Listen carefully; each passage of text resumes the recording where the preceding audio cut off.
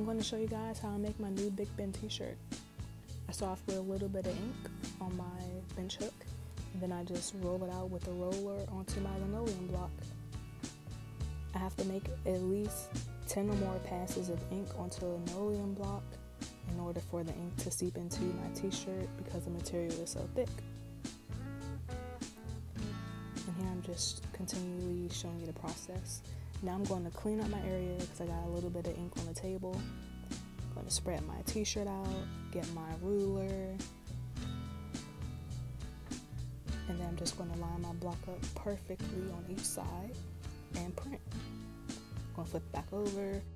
This is a new technique that I use to wrap plastic wrap onto a rolling pin and see how much pressure I can apply to the print. And we're going to see how that works out and what the results will be. So now I'm taking it off, and perfect. The print came out very well. Very good pressure. I'm just going to hang it up on a hanger and let it dry. And this is my results compared to my print on the wall.